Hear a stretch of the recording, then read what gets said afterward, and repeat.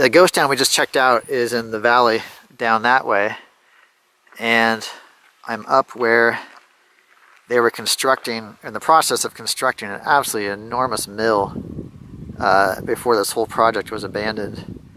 Just to give you a sense of how large that is, that's the that blue speck off in the distance is the Lada. So hopefully that gives you a sense of how huge this mill was going to be, and what you can see now is. And that road wrapping up there, that leads to where the mines are, so we'll head there now. Okay, we're in a mining camp here, and we've arrived at the mines. There's an adit up there, and there's one down at the end there near where I parked. Just wanted to show you a little bit of the mining camp here, because I thought it was interesting.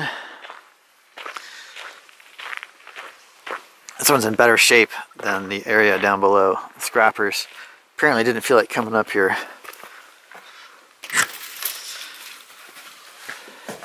See, there's actually still some intact furniture and things like that here. 1981 is the date on this. Don't know what that is. See the miner's helmet right there. Oh, this is empty. Nothing there, unfortunately. And this is empty here as well.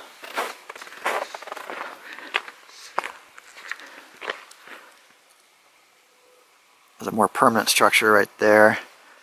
And some equipment over here.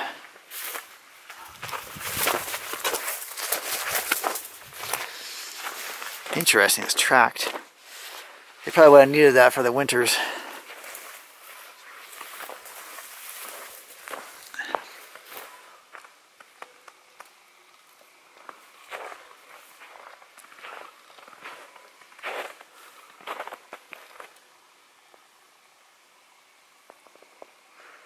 Pretty cool.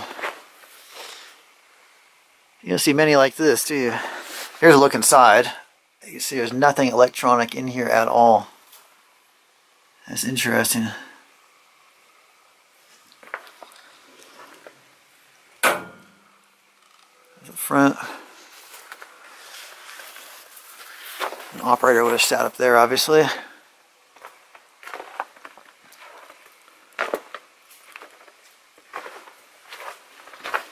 This is that permanent building here. Take a peek inside. Just came in through there, and it's hard to tell what this was. It's almost like a cafeteria window right there.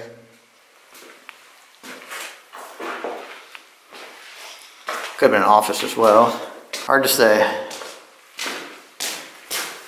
I just came up these stairs here to see what was up top here, and absolutely nothing is the answer. See, there remains, looks like a generator out there, which would have been where their electricity came from. Alright, moving along, checking out more of these caravans. Go take a look inside this one.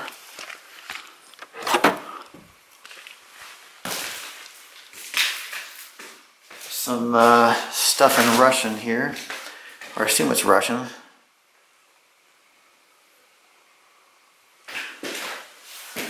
And over here,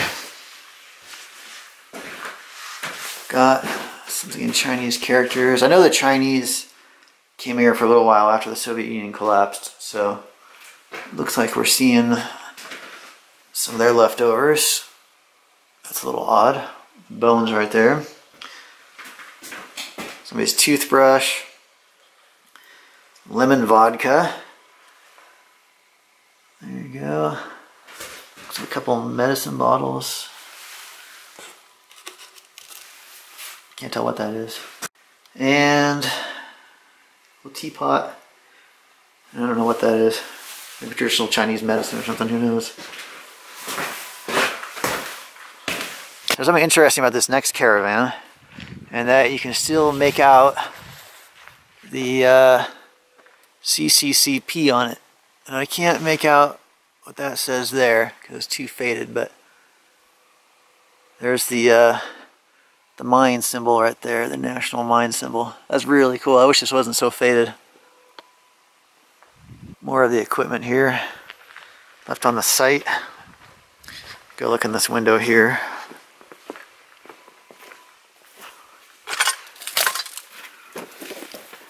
Yeah, not much in this one at all. But over here is this really cool truck. We're just checking that out. And we've got this really cool truck here. I don't know if anybody can make out that logo. I don't recognize it. And it looks like there's a old carbide can right there. Another view of the truck. See that canvas top right there. And yeah, probably not going to be driving this one for a while. That Marlboro sticker is kind of funny. And then behind us here, next to the Lada, is the first adit we came to. Okay, there's a mining camp. You can see there are some tanks or something here. And here is the adit. First adit we're going to go check out. It looks like it's flooded and unpleasant here. But you know what I realized? It's frozen solid. You can walk right across it. Which is a nice treat for us because we're used to going to these nasty flooded mines and needing waders and such. See the rocks sitting on top there? So here's the first look. You see where the track ties were. Sorry, I'm going slow, it's slippery. And it looks like there's a small cave in up ahead, but I think I can scramble over that. So let's get into things here. Heading in.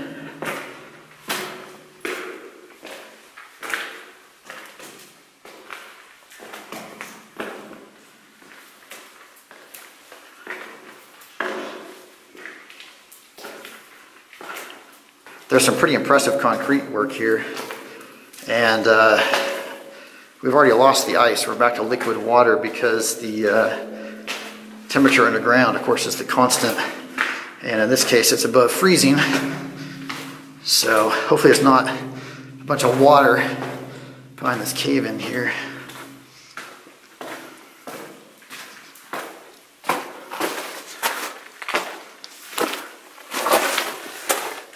There is, but the rails are still above it, so I'll continue on. Here's a look at that section that came down, and I'll pick up down there. Carrying on down the adit, it goes as far as I can see.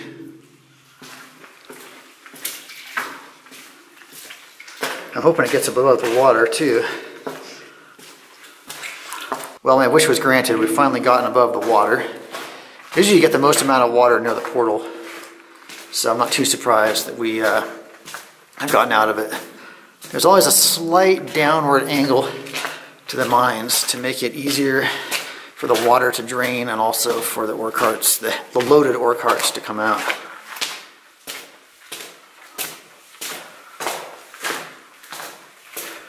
Pretty impressive concrete work in here. Little pocket to the left there, to the right. Not sure what that's the remains of. These rails are pretty beefy. They're about the size of regular train rails, like a narrow gauge railroad. Pretty impressive. Still carrying on, and looks like there's an explosive box here. Actually, it says explosive in English too. Interesting. I'm assuming those are the remains of vent bags on the right. And looks like we've got a junction here. See some pipe on the ground there. Yeah, we got some options here. Man, it's really dark in here. I know mines are always dark, but this one, everything's black in here, so it just swallows up the light. Good echo though.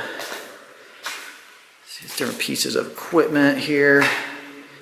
There's a trench for draining.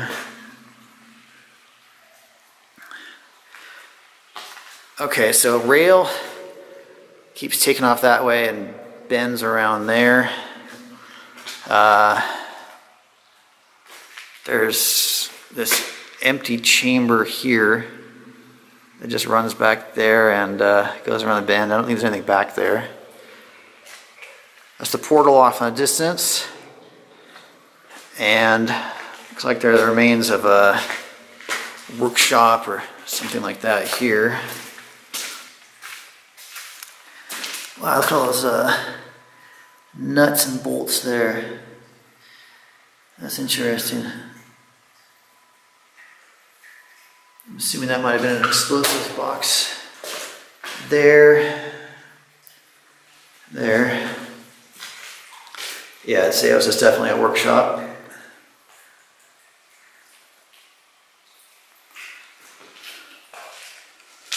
Well, let's keep heading down the main adit. That's the workshop we just checked out. And I've decided to continue down this main adit here. It's been more of the same for a while, just bending and twisting through the mountain. I stopped here to show you the stalactites hanging down, which I thought were kind of cool. And that insulator there would suggest they had a pretty significant electrical system here. So keep carrying on that way. I've come to a chamber where things widen out here, and it looks like there's another little workbench here and some equipment. They've got a good drainage system. It's working the way it's supposed to. You see the water's shunted off to the side here and is flowing out, which is what you want. There's some of the stuff on the workbench.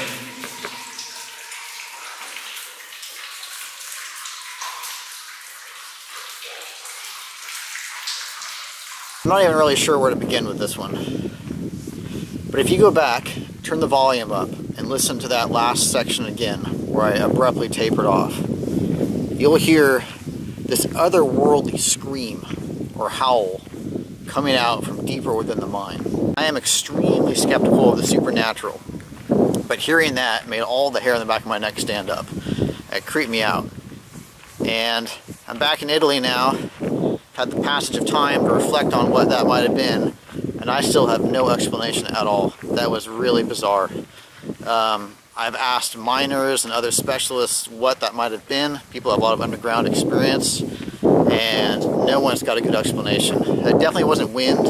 Wind would be the first thing you would think of, but there was no wind at all in there. There was no airflow, no air circulation at all. Standing right in the middle of the adit where you definitely would have felt any wind, there was nothing. I could see the snow outside. You saw the snow in front of the adit. No tracks at all whatsoever, just mine. And that was true when I came out too. There were no tracks at all. It wasn't ice fracturing or anything. It was just water back in the mine by that point. Rocks falling. I've never heard rocks make a sound like that falling. I went all the way to the end of the mine too, as you'll see in the video, and there's nothing in there. There are no animals or people in there. So it wasn't that either, if that's what you're thinking.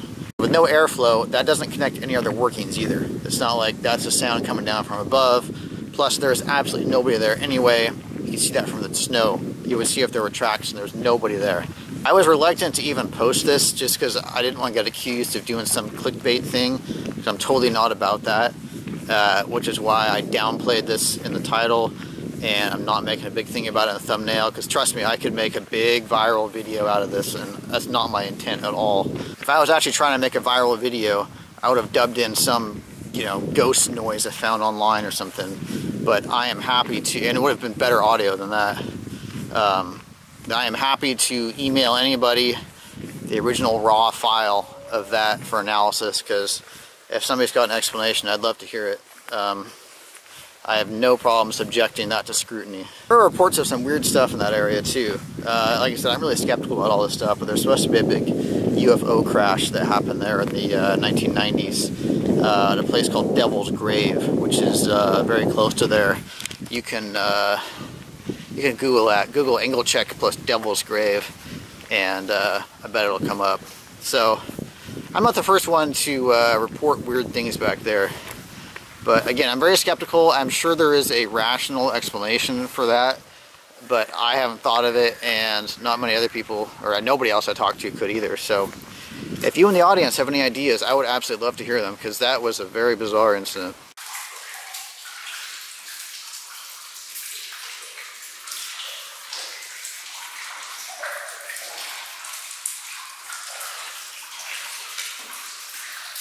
That was creepy. Kind of tapered off to the end there because I heard this weird noise deeper inside. I'm not sure what that was, but we'll hopefully go find out.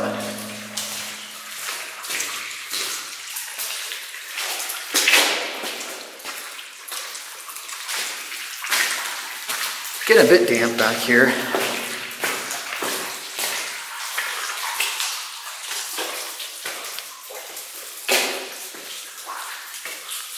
There's something written up there. I'm not sure if there are any Russian speakers in the audience or not, but so maybe they can tell us what that says.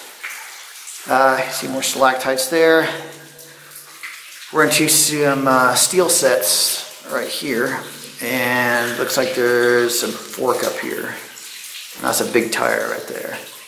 Actually, that was a mix of timber and steel right there. This section here, a bit rough. It looks like some material came down at some point along there. This fork looks like it goes to a cave in there, and this one looks like it keeps going.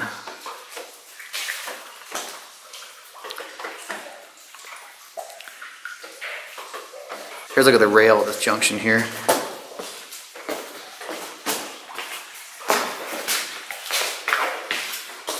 I'll just look down there real quick. It looks like it gets kind of nasty. I'll just double check, see how things look.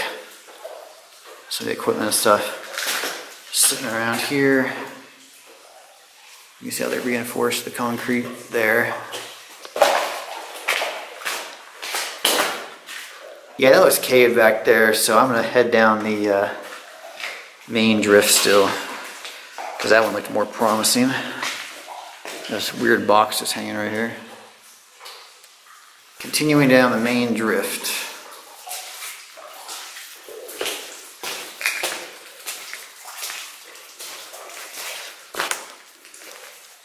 As you can see, we've left the concrete lined adit behind and have now gotten into the solid rock here. So we'll keep pushing on and see where this goes. I've been carrying on for a while. You can see there's some sort of large cave-in up there, and I hear a lot of rushing water. Next to me here is a piece of equipment that I don't recognize, so maybe some of the audience knows what this was.